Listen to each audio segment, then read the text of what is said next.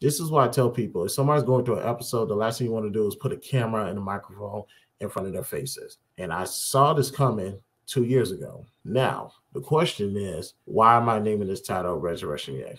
A lot of people are defenders of Kanye blindly. And that's their prerogative. I was like, fine, y'all have fun with that. But to tear down other people based on how they feel about Kanye, it's like, okay, that's a little bit weird, but it is what it is. I really don't think people really understand what this dude is saying and the ramification it can cause.